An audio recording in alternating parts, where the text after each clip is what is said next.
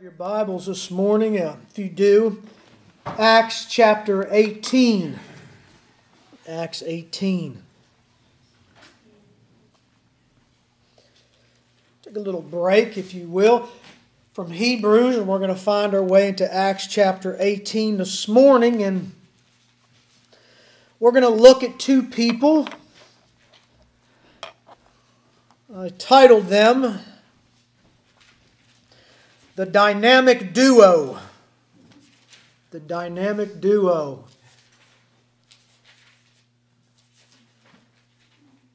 We've all heard of Bert and Ernie,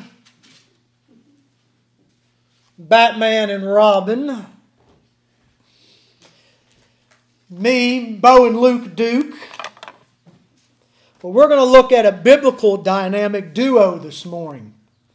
Aquila and Priscilla. Don't really get much on this married couple, but we do know this. Wow. If you ever looked into their lives, what little we get in Scripture, what little's penned down about them, there's a lot that comes from them. They laid down such an influence to a lot of people around them. You see that in Scripture. Especially one, the Apostle Paul, that fell in love with this couple. They were a mighty couple for the cause of Christ.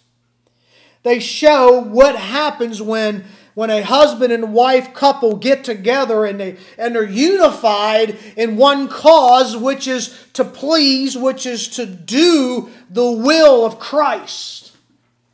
It's exactly what this couple does, Aquila and Priscilla. Acts chapter 18 verse 1. Then Paul leaves Athens and he goes to Corinth. There he becomes acquainted with a Jew named Aquila, born in Pontus, who had recently arrived from Italy with his wife Priscilla. They left Italy when Claudius Caesar deported all Jews from Rome. Paul lived and worked with them, for they were tent makers, or leather. They worked in leather just as he was, or just as he did. So we know according to Scripture in Acts chapter 18 that these two, they flee from persecution of the Jews. Caesar has laid down much persecution. We know Aquila was a Jew. There's not much mention, not anything mentioned of Priscilla. But they leave in fear or from persecution of the Jewish people. They leave from Rome. Now they could have left one or two ways. They could have left being disheartened, could they not? They could have left in a sense of this. Now what do we do with our lives? What are we going to do? We've been persecuted. We've been run out of our land. We've been run out of our homeland, if you will. And they could have left with a mentality of woe is me. They could have left with a mentality of, why me, Lord? Why me, God? Why us? I mean, everything was good for us. We were pretty comfortable. But now we're sort of run out of our land, run out of our home. They could have left that way, which a lot of believers no doubt probably did. Upset that they've been uprooted. Upset that they've been taken from their land. But you don't see that. You don't pick that up nowhere in Acts chapter 18. There's a passage of Scripture in Psalm chapter 43, verse 4. I will go to the altar of God, to God, the source of all my joy. I will praise you with my harp, O God, my God. When I am discouraged, why am I so discouraged? Why is my heart so sad? I will learn to put my hope in God. I will praise Him again, my Savior, my God. I will learn to put my trust in Him. I will learn to put my hope in Him. even when things are not going according to as planned in our lives, we must learn to put our hope and trust in our God, our Lord. No doubt this was not Aquila and Priscilla's plan to be run out of town. But this was the plan of who? The Lord God. To move them from one piece of land to another. To sovereignly place them in the path of probably the greatest evangelist that the world has ever seen, has ever witnessed, in that of Paul, the apostle. He becomes acquainted with Aquila. He becomes acquainted with Priscilla. They weren't disheartened. They stayed faithful to Christ. They leave Italy. They leave Rome. They meet up with Paul. And Paul works with them. They are now literal tent makers together, working in leather with one another. Not just tents or not just leather making for to live in, but no doubt they could have worked together in the tent making and the leather making for the boats and the ships that crossed the waters, that needed that fixed, that needed those sails fixed for transportation. And they're so faithful to the Lord Jesus Christ in their service for Him that they leave an impression in Paul's life. They leave such an impression, this dynamic couple, they leave such an impression in Paul's life that Paul, we see as we move down in Scripture, that he longs to take them with him in service for Christ. And a question for us is this. In the world in which you live, the little area in which you live and where you live, what kind of impression do you leave? In your neighborhood, what kind of impression do you leave? In your work environment, are you known as one who is faithful to Christ? Are you known as one who yes, you become disheartened, but you know where to turn. You know where to go, as Aquila and Priscilla did. You know where to go. You know to go to the one and only, the true God. And when you become disheartened, you know where your faith stands. You know where your faith rests. That it rests in not self, but that it rests in Christ and Christ alone. Could that be said of you? Well, that was said about Aquila and Priscilla. And interesting that a lot of times, well, not a lot, but what few we do hear of Aquila and Priscilla, a few times what? Priscilla's name is mentioned first, which speaks volumes. In the translations of Scripture, speaks volumes of this day and time to place her first. She was such a mighty, and a side note of Priscilla, she was such a mighty follower of Christ. To have her name mentioned before her husband was a big deal. But you read that in different times throughout Scripture, there she is, mentioned first. Did they have kids? I don't know. We can speculate all we want, but there's no mention of that. There's no mention of children.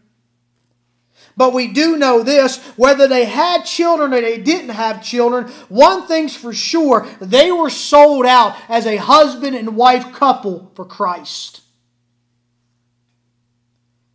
When Priscilla was moving, Aquila was moving with her. When Aquila was moving, Priscilla was moving with him. It's as if when Aquila prayed, he would be praying for Priscilla. And when Priscilla prayed, she would be praying for Aquila. That's a rare deal today, is it not? It's a rare deal. Lost a good friend of mine just a couple weeks ago, and not even a couple weeks ago, and one of the things that was said at his celebration of life ceremony by the pastor was this. He said, every time I seen Lynn, I seen Dave. And every time I seen Dave, I seen Lynn. They were a united couple for the cause of Christ. Same here. Priscilla and Aquila would leave such an impression on Paul's life that Paul would ask them and say, listen, come along. Come along with me for the cause of Christ. Just move on down there in Acts chapter 18, verse 18. The impression they leave on Paul is priceless. Paul stayed in Corinth for some time after that in verse 18 of Acts 18. Then he says goodbye to the brothers and sisters. He shaves his head according to the Jewish custom, marking the end of a vow. Then he sets sail to Syria. Does he go by himself? No, he does not. Who does he take with him? He takes Priscilla and Aquila along with him. He takes them with him. He takes them with him in the cause of Christ. For the glory of Christ. He sees this in them. He sees the fact that they don't recognize their life as their own. But he sees this fact in them, this spiritual fact in them, that they recognize their life as service for Christ. See, there's a difference, isn't there? There's a lot of believers that live their lives each and every day. But there's far less believers that live their life or live their lives in recognition of the fact that, yeah, it's their life, but they live it in service for Christ. Or they at least try to. They at least try to keep that foremost in their minds. That their life is not about themselves. They at least try to keep in their minds that this life is not about me, but it's about the glory of Christ. It's about the service of Christ.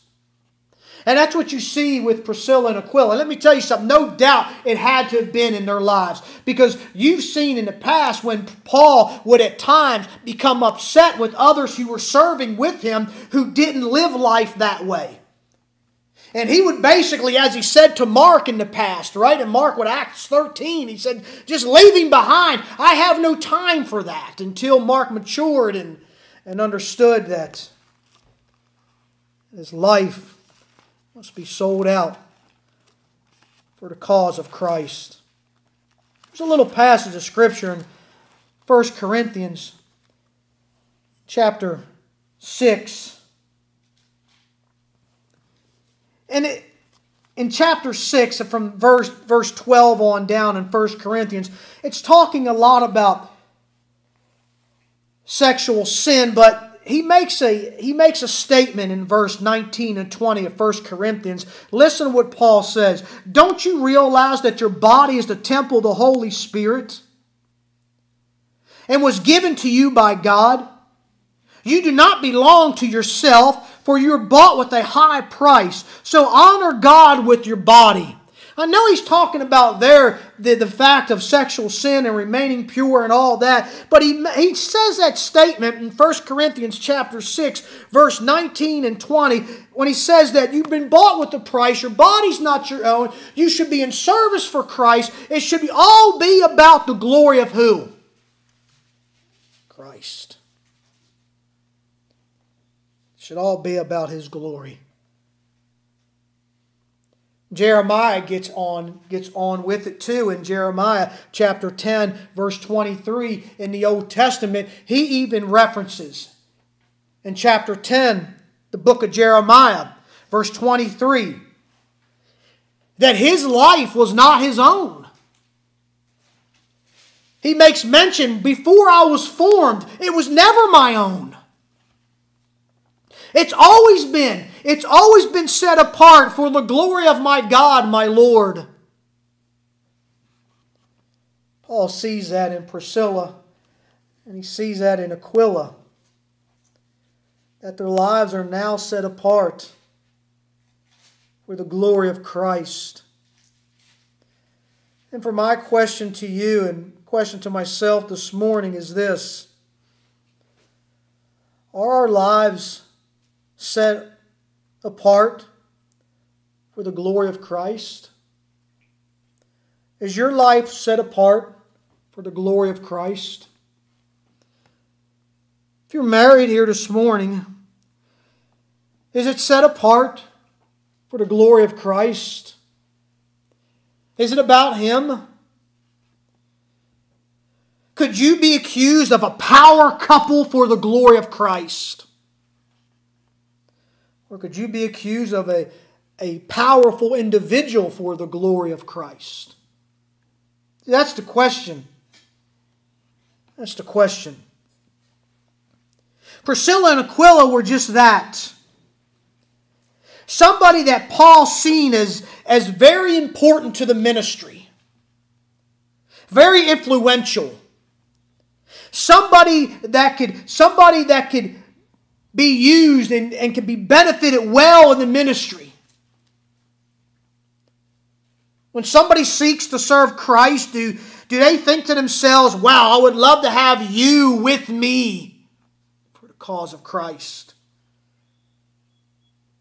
Or do they look at you as maybe you're just going to be heavyweight to pull around? Those of you who serve the Lord Jesus, who've served the Lord Jesus for any amount of time, know what I mean when there's those believers that are very valuable for the service of Christ, and there's those believers that they're just nothing but heavy weight. And you just wish you would be able just to cut the rope or cut the chain and just let them sit back, because you just feel like you're dragging them. But that wasn't with Priscilla and Aquila. It was a woman and a man who loved the Lord so much, that played such an integral part in the ministry that Paul had, the service for Christ. Something very interesting happens as you move down in Acts chapter 18, speaking of Priscilla and Aquila. In verse 24, there's a Jew named Apollos. He was an eloquent speaker who knew the Scriptures well. He arrives in Ephesus from Alexandria in Egypt. He knows the Scriptures well. He's been taught the way of the Lord. He taught others about Jesus with an enthusiastic spirit, with accuracy. But he knew only about John's baptism. He knew only about that John prepares the way. He didn't know it in its complete form. That Jesus was the way. When Priscilla and Aquila heard him preaching boldly in the synagogue, they took him aside and explained the way of God even more accurately. They explained to him all there was to know about Jesus the Christ, the Messiah. His life, His death, His resurrection. They took him aside. And they took him aside lovingly. explained the truth even more. There's a lesson here to be learned from Priscilla and Aquila, and one of the lessons is this. They did not approach Apollos with some arrogant, high esteem mind within themselves, but they approach him lovingly. They approach him lovingly, longing to see him understand the Scriptures more. They see the drive in him. They see the love of the Lord in him. So they pull him aside and they approach him with a care, with a love for another believer. They approach him that way. You know, sometimes how we put out God's Word has huge ramifications on how it is received. It just does. Sometimes believers can approach other believers in such a way, and if they're not careful, it comes out arrogant, condescending. But here with Priscilla and Aquila, they do it so lovingly, as you can see, and they take him aside and they explain the way of God in such a way, and to where it not only benefits themselves, but it benefits Apollos and the service for Christ. So another thing about Priscilla and Aquila was this, is they love to teach the Word of God. They love to see men and women of faith grow deeper in their understanding of Scripture. They love that. Nowhere do we see in their lives where they wanted to be elevated. They wanted to be the one behind the pulpit or whatever, and nowhere do you see that. They were very hospitable people. You'll see that in Scripture as we move on. They learned from Paul, and no doubt Paul learned from them. They learned the fact that they were not a one-woman or one-man show.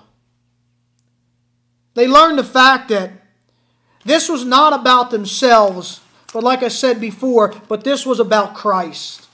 This was all about Him, and this had nothing to do with them really. They were willing at any moment, you can see in Scripture, to take the back seat.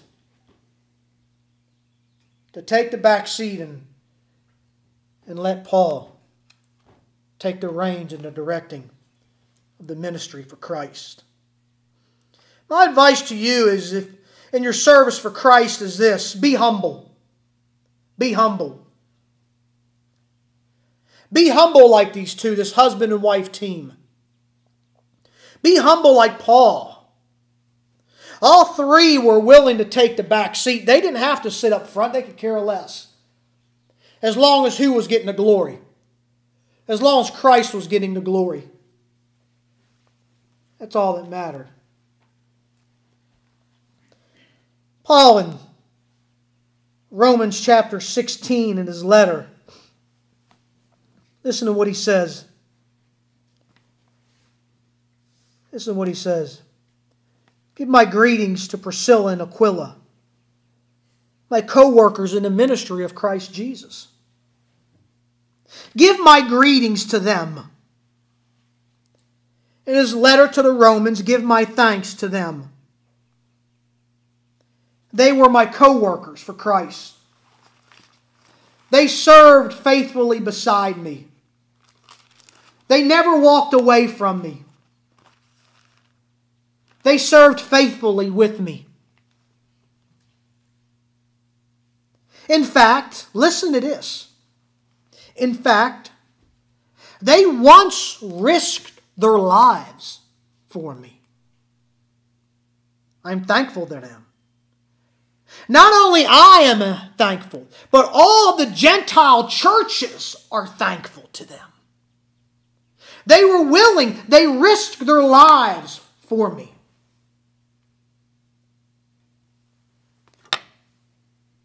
As one writer said, they willingly laid their neck beneath the sword, if you will, to see that the ministry that Paul was doing for the cause of Christ continued on. They willingly did that. Ask yourself this: are you willing to risk your life for a brother and sister in Christ? Are you willing to give it up for them? Priscilla and Aquila were, to the point that even Paul makes mention of it. Somewhere in their ministry with Paul, somewhere in their service for Christ with Paul, somewhere along the line, there come a point in their service for Christ with Paul, somewhere along the line, they were confronted with the fact that they might lose their life. Does it say that they run and hide and hid? No. Paul says they once risked their lives for me. Christ in John chapter 15, verse 13 said what? No greater love than when one lays down his life for another. But why did Christ say that? He was speaking of the cross. As he was talking to his disciples, he was speaking of the cross. In other words, there is no greater love than what I'm about to do as I lay down my life for you. No greater love it is that we can learn from Christ than if called upon to lay down our lives for one another for the cause of Christ. I'm thankful to them, Paul says. They once risked their lives for me. And so are all the Gentile churches. See, it just wasn't Paul. They didn't gravitate to Paul in the sense of, well, I'm just going wherever Paul goes. You ever meet those believers? They only follow a certain ministry. They only go a certain direction. They only follow a certain person. All they ever talk about is a certain preacher. And it never goes beyond that. Every time they speak, they say, well, so-and-so said this, so-and-so that said that. It kind of gets nauseating after a while. Here, Priscilla and Aquila, they did much for the Gentile churches in their hospitality. Give my greetings to the church that meets in their home. See, when you hear about Christian hospitality, it's about this when it comes to Scripture. They swung their doors open for the believers as they would come into town and they would need places to rest. They would need food to eat. They would need food to be prepared as they would go from one town to the next for the glory of Christ. Priscilla and Aquila were always willing to swing their doors open, always hospitable to the believers, to Christ's church, always willing to be there. To such an extreme that Paul even mentions what? He even mentions their hospitality. Their love for the church. Their love, not for their church, but their love for Christ's church. He said, give my greetings to the church that meets in their home. I mean, everywhere they moved, it seems like they would plant themselves a church in their home. Even when they found their way going back to Rome, eventually in their lives, what happens? Priscilla and Aquila, once again.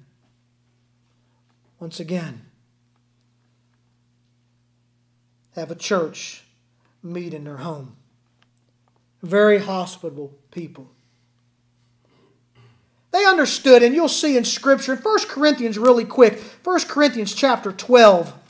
And this is very important for us to understand and learn. And you've heard it before, but it's super important. I want you to get it. 1 Corinthians chapter 12, it's pretty much the whole chapter. Most of the chapter is talking about spiritual gifts, okay?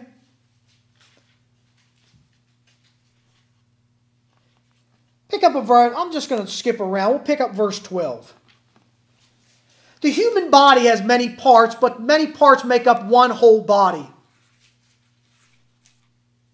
Some of us are Jews. I'll just kind of jump down through here. Some of us are Jews. Some of us are Gentiles, slaves, free. All been baptized into one Spirit. All share in the same Spirit. The body has different parts, many different parts. I'm not a part of the body because I'm not a hand. That does not make it any less part of the body. The ear says I'm not part of the body because I'm not an eye. Would that make it any less part of the body? What's Paul saying? Paul's saying this in his letter to the Corinthians. As he moves down with spiritual gifts from verse 1 on down in 1 Corinthians chapter 12. He's saying, listen. Every part of the body has an integral part to how the body operates, humanly speaking, right? The eye can want to pick something up. The eye can look at something and the brain can tell the eye, okay, that's what needs to be picked up. And the eye and brain, or the brain can desire that all at once, but unless it has the hands to reach down and to do that, what happens? Nothing. Nothing. Paul's saying this. We work together as one unit, as one cohesive body for the cause of Christ. We work together for Christ. Together as one.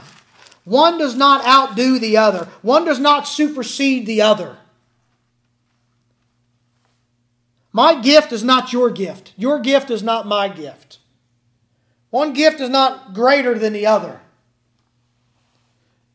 Gifts are used in different ways, different forms, different directions. But it's all for what? It's all for the glory of Christ. Christ in His sovereignty, the Lord God in His sovereignty, uproots Priscilla and Aquila, uproots them in persecution against the Jews, brings them down from Rome, miraculously, sovereignly places them in the path of a man called Paul, and places them there to where they show such hospitality, such service to the Most High God, so useful to Paul. Where Paul says, oh no, you're going to be used with me. I'm going to be used with you for the glory of Christ, not just here, but other places throughout the land, for His glory, for His honor. Like I said before, not just did Paul teach them, but they taught Paul. See, a lot of times if you're not careful, you'll elevate somebody like Paul up so high. People do from time to time. They'll speak of Paul and they elevate the man so high, but remember, he was just a mere man. He wasn't Christ. Priscilla and Aquila were just mere people. A woman and a man. They were not Christ. But they were used in such a way for the glory of Christ, for Him alone. We need to learn from people like Priscilla and Aquila. Those that willingly, if called upon, would open their doors to others. Those that would willingly, if called upon, they might have had plans, but would say, okay, if another brother or sister needs me today, that's what I need to do. I need to go mentor to them. I need to be with them. I need to help them. They're in need, whatever it may be. I need to be there for them. Wow, did they leave an impression. Turn to 2 Timothy really quick. 2 Timothy chapter 4. See, how deep did the impression go? Was the impression that they left on Paul, was it one that was just kind of there for a certain amount of time and then it kind of just faded out after a few years or a few months?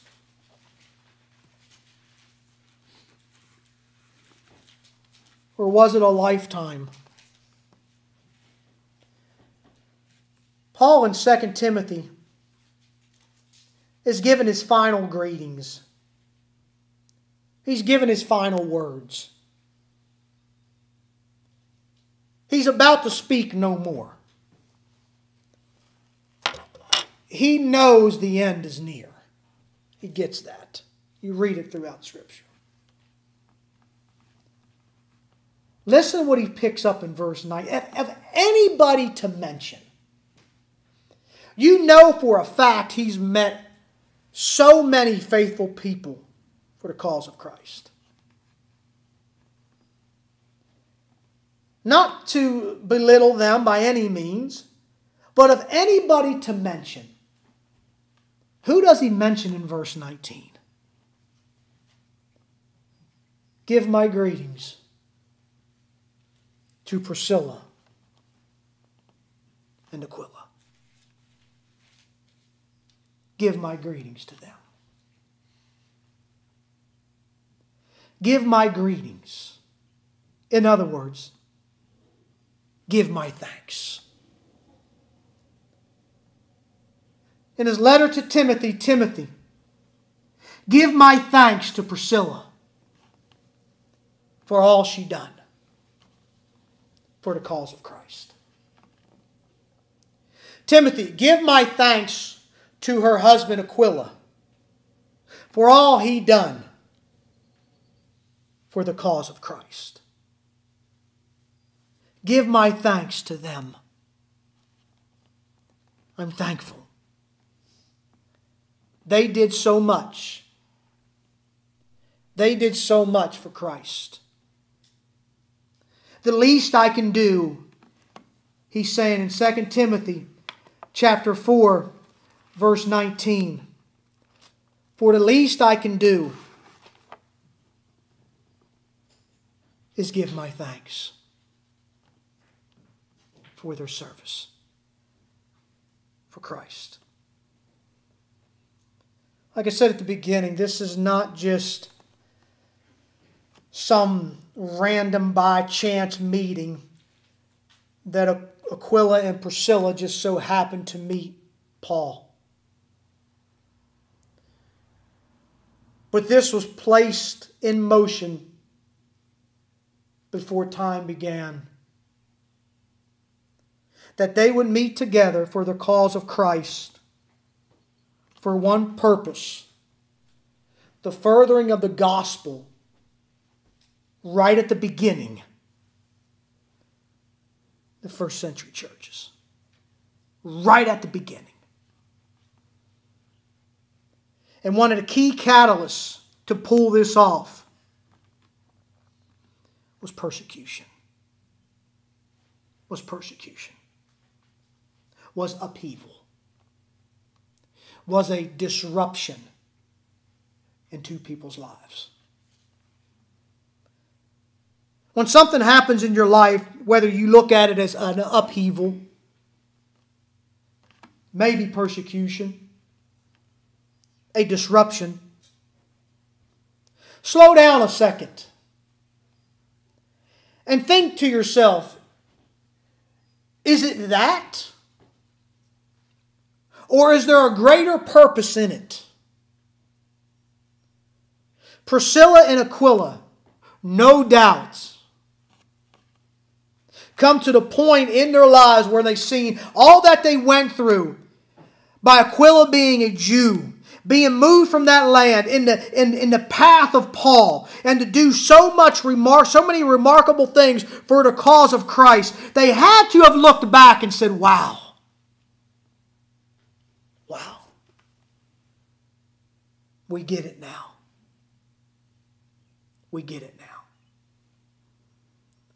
And they would go first full circle to find their way right back to where they started. With who? Paul. Paul. So take what the Lord Jesus sends your way. Take it. There's a reason behind it. If you're not married, be a mighty soldier of Christ. If you're married, be a mighty team. Be a mighty team. I'll close with this. I know from time to time I bump into a husband and wife, if you will. They're both saved, but one's a servant of Christ and the other is just there. And it's sad. Because it doesn't take long before I'm talking to the one and he or she is eventually talking of the sadness that they have because the spouse is not on fire, if you will, or not in service, if you will, as much as the other spouse is, and it seems like it's a great hindrance. Just talked to a gentleman about that a few months ago, and a friend of mine, and he serves the Lord with vigor, not so much his wife. It's tough. But we don't see that here with Priscilla and Aquila. We see a woman and a man who served faithfully together. I'm sure up to the very end. May we do that. May we be hospitable. May we be willing to serve where we're called to serve. May we do it lovingly like they were with Apollos. May we do it not for self, but for the love of Jesus Christ, the ruler of the world and the God of our salvation. Let's pray. For Father, Lord, we love you and we thank you for this time this morning as we come in and looked upon your word. And with Priscilla and Aquila, Lord, a faithful wife and a faithful husband who longed to serve you and serve you well. And they did just that. May we, Lord, may we serve you in the same way. As married couples, as singles, as a church, may we serve you well. Go before us this day. Go before us this week. As we go out into this world, as we've seen in Sunday school class this morning in John 15, in a world that hates us because of who we stand for. May we not shy back, but may we stand in the face of evil for your glory and for your honor. May we be